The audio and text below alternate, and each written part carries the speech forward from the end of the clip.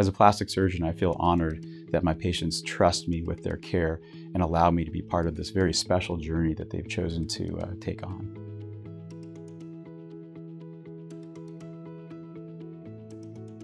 Hi, I'm Dr. Bryan Gawley, and I'm a board-certified plastic surgeon practicing in Scottsdale, Arizona.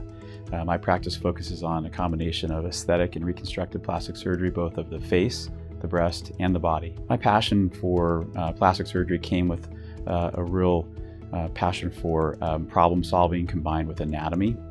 And that's really the foundation of plastic surgery, is finding innovative ways to solve problems. And so whether or not that problem is a patient who has breast cancer and needs reconstruction, or a patient who's unhappy with the appearance of their face, their breast and body after childbirth. Yeah, I come to work every day because I really have a special profession, and that's one that allows me to be a part of something amazing, that people are undergoing this transformation in plastic surgery. And so being a part of that and being allowed to be a part of that really inspires me.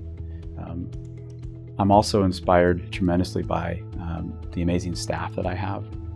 I started 13 years ago with a very small staff, like a lot of plastic surgeons do, and now I have a tremendously large staff between Gawley Plastic Surgery and our skincare center. And to be honest with you, I get up every day and both my patients and my amazing team inspire me to do better at what I do. They're really the reason why I get up every day. Our business of plastic surgery and aesthetics is a very exciting business. It's a very dynamic business.